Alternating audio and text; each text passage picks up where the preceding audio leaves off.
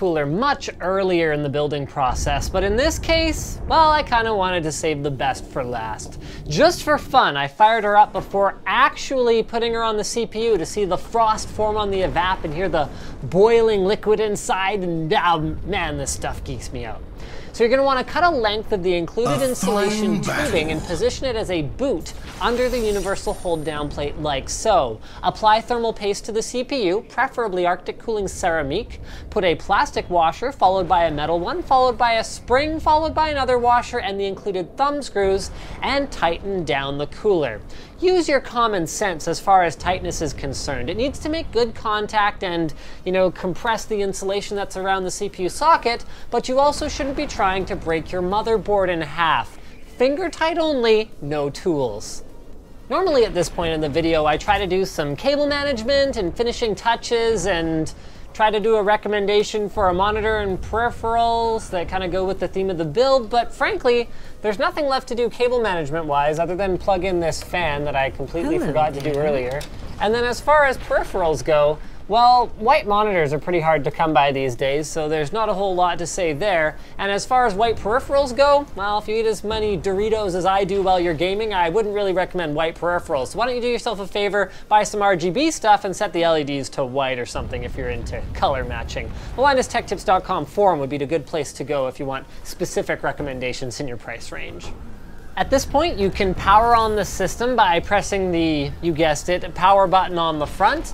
And if the cooling system is already cold, you'll need to wait a few minutes for it to warm up, and once that's done, the PC itself will then power on and you'll need to press delete to get into the UEFI BIOS. Load optimize defaults, then switch to advanced mode in the BIOS by pressing F7, and make sure that the fan header your phase controller is connected to is not set up to run with any sort of a fan control curve at this time.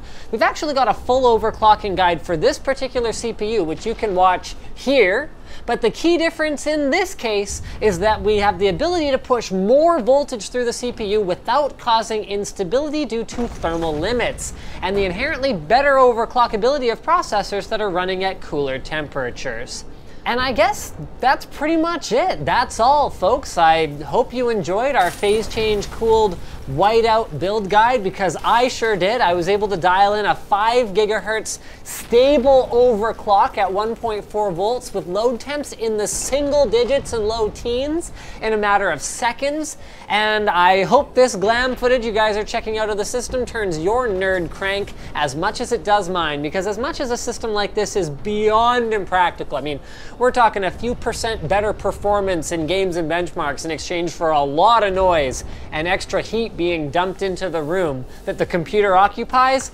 Boy, was it fun for me to play with something extreme like this for the first time in almost 10 years. The last time I went sub-zero was with a chilled liquid setup that I built from a torn down window air conditioning unit. So this is quite a lot more elegant. We've come a long way since then. I hope this was fun for you guys to watch. Thanks again for watching. Like it if you liked it, dislike it if you thought it sucked. Leave a comment at the link in the video description on the Linus Tech Tips forum if you want to discuss this particular build or you have any questions about it. That's a great place to ask. Also linked in the video description, a place where you can buy a cool t-shirt like this one, give us a monthly contribution, or change your Amazon bookmarks one with our affiliate code so we get a small kickback whenever you buy stuff on Amazon. That kind of thing helps us out a lot. Thanks one more time to you guys for watching, well, yeah, you guys for watching. Oh yeah, and the folks who worked really hard making this video happen, editing it, shooting it, and all that good stuff. See you again next time.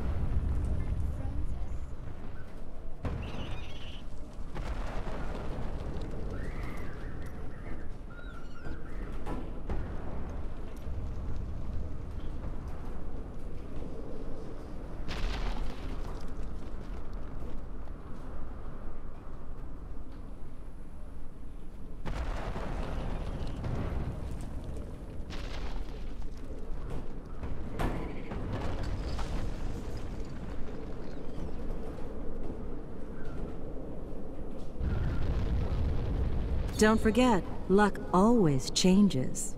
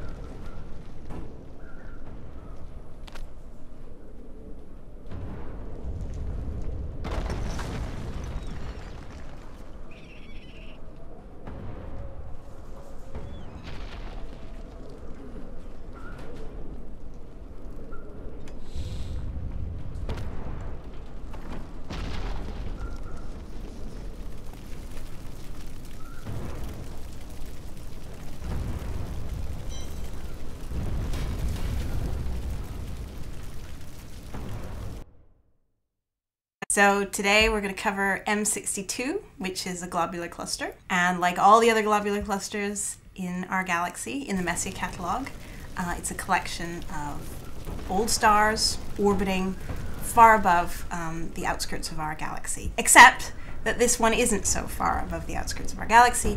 It's actually quite close into the galactic center. It's only 6,000 light years away from the center of our galaxy. So it's actually closer to the center of our galaxy than it is to us. We're about 2/3 of the way to the edge of our galaxy, and you can think of the galaxy as being more like a fried egg than just a disk. So it's a disk of stars, but it's got a bulge in the middle, and M62 is just sort of on the edge of that bulge, so to speak. Because all of these globular clusters, like everything else in the galaxy, have orbits that take them around the galaxy, sometimes through the plane of the galaxy.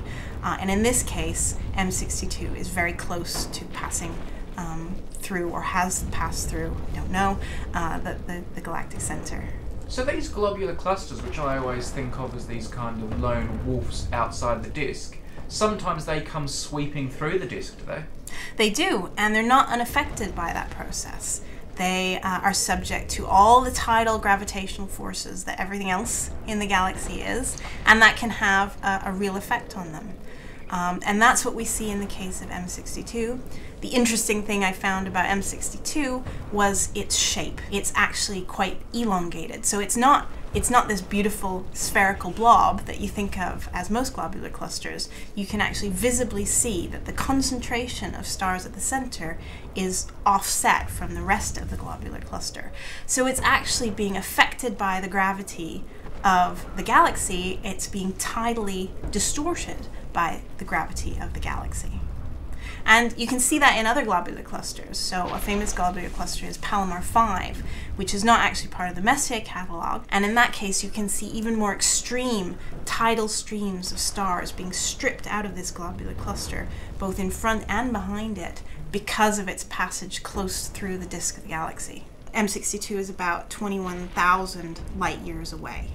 And so on the sky, it's about 15 arc minutes in diameter. And to give you an illustration of what that is, I've got a 5-pence piece here. So we're in the UK, but it's not dissimilar. It's a little thicker than a dime, but about the same size from North America. And 15 arc minutes is just about the thickness of that coin if I were to extend my arm at arm's length. So if we were to go out and look for M62 on the sky, it would be pretty small. It would be that tiny little thickness, this little fuzzy blob, and we'd need to use binoculars or telescope to find it. However, if we were sitting at the galactic center and ignoring the fact that we'd be in the vicinity of a supermassive black hole and a whole bunch of stars, if we had a clear line of sight to M62, it would be that much closer that it would actually be about that big on the sky. And if you could see it, you'd get this beautiful view of this lovely collection of stars hanging up there in the sky. Day to night. You see those cogs turning? As the Earth spins, Venus is very slowly sweeping around its orbit, getting closer and closer to that.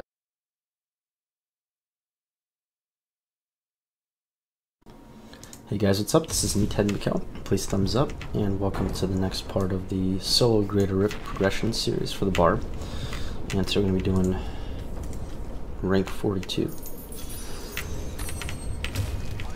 Let's see what happens.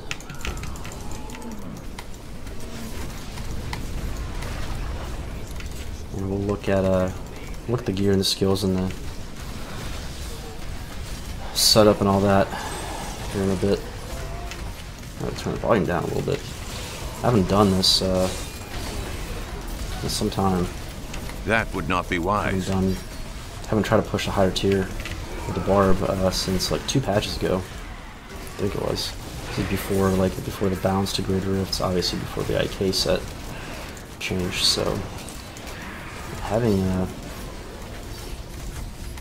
oh crap, having ancients available like this is pretty awesome. I didn't even take him down. That sucks. Okay, that really sucks. All right, well. No, I will not do that. Do it old school Raker style until they come off cooldown, I guess. can trail him now, so that's good.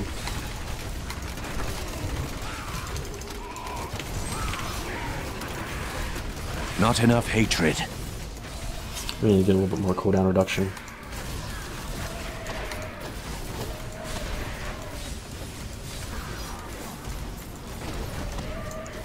Come on, guys, take down this yellow, please. Thank you. I've become more formidable.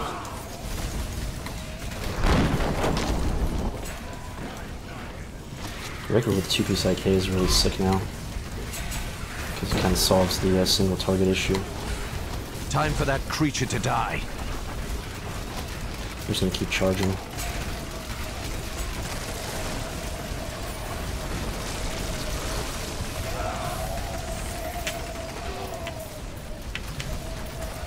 Come on.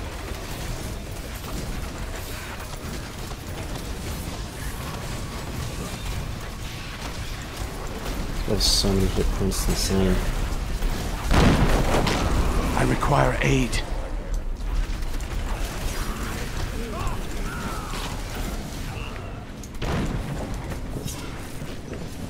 Come on, guys. Not sure how I feel about this density. It's not too great.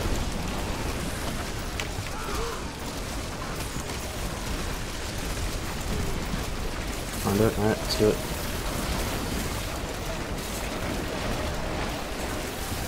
Can't complain about that. There's absolutely no point trying to save that for anything.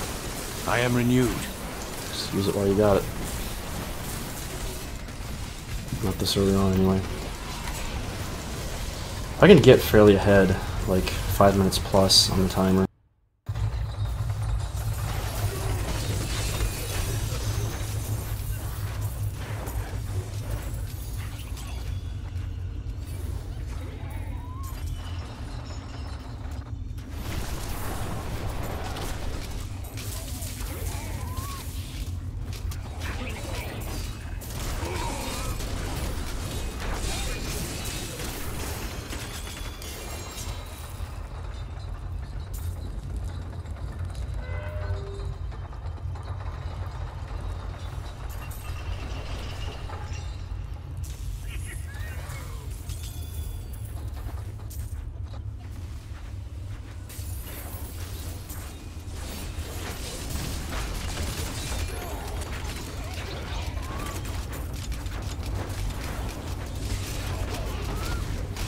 Bleed, you filth!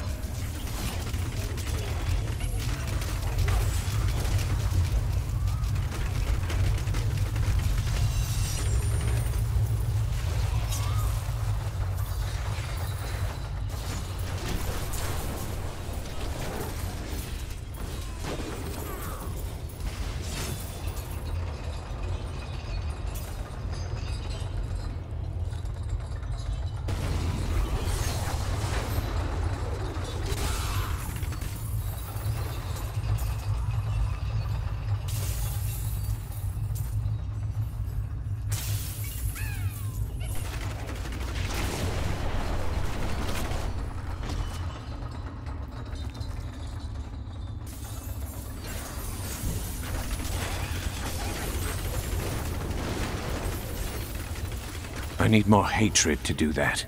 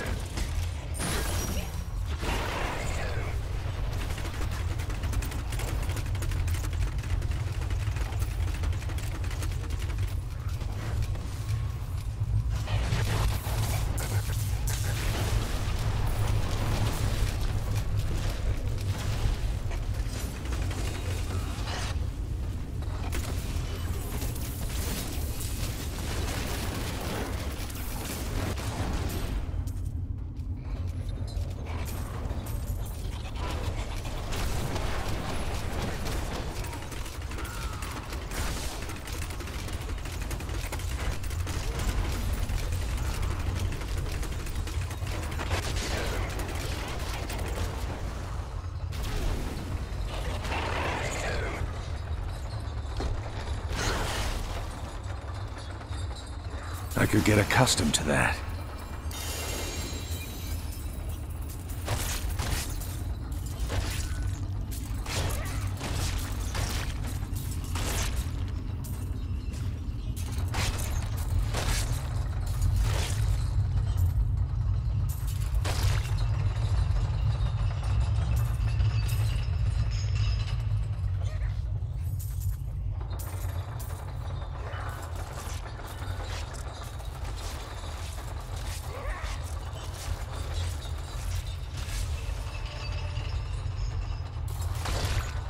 I'm overburdened.